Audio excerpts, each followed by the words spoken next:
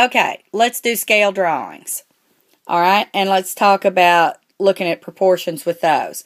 Let's say that we have a scale drawing that has a 1 centimeter that represents 300 actual centimeters. So the scale would be 1 to 300.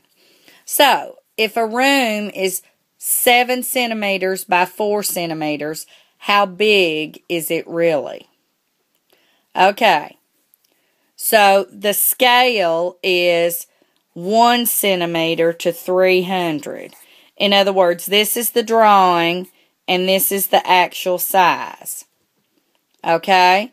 So if the drawing is 7 centimeters, that goes here, so that I can calculate how big the room actually is in centimeters.